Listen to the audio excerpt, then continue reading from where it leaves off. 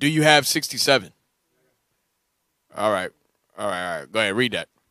Foretelling of Moses.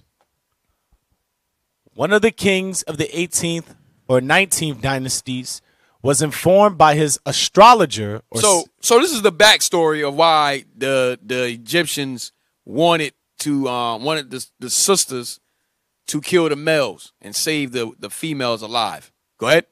Or sacred scribe, that a child would be born to the Hebrew nation. So they knew that a deliverer was coming. That's what they knew. Go ahead.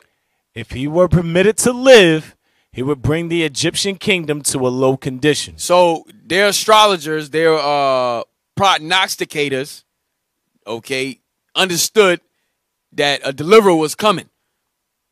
Okay, and that he would what? If he were permitted to live, he would bring the Egyptian kingdom to a low condition. If he lived, he was going to destroy Egypt. Read. The child was born.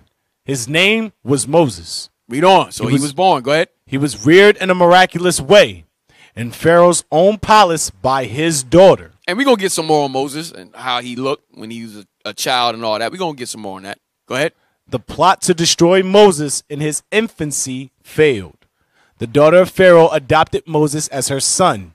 She came to her father and said, I have brought up a child who is of a divine form. Damn. Say, I brought up a child who's of a divine form. Go ahead. And of a generous mind. And as I have received him from the bounty of the river. Read. In a wonderful manner. I thought it proper to adopt him for my son and the heir of thy kingdom. When she put the child in the Pharaoh's hand, he hugged the child and put his diadem upon his head. But Moses cast down the diadem to the ground. Yo, Moses threw the crown off, took it off and threw it on the ground. Go ahead. And in a childish mood, he twisted it around and stamped upon it. Damn. Yo, he a child. He like a toddler. He a toddler or whatever. Go ahead. The sacred I think he was probably like 3, maybe. Go ahead. The sacred scribe saw all of this. He was the same astrologer who foretold that Moses' birth would bring down the Egyptian kingdom. So now the scribe, the sacred scribe, the witch that foretold that a deliverer was coming to destroy the Egyptians, he's studying him now. Like every movement that he's doing, he's looking at him like, yo, that's got to be, that's him. Right? Go ahead. Because of this, the astrologer cried out in a terrifying manner. He's like, oh, go ahead. Saying, this, O king, this child is he of whom God foretold. So, yo, this is him. You remember what I told you? This is the child. Go ahead. That if we kill him, we shall be in no danger. So that's why they did an inquisition. That's why they wanted to kill all the males that were born.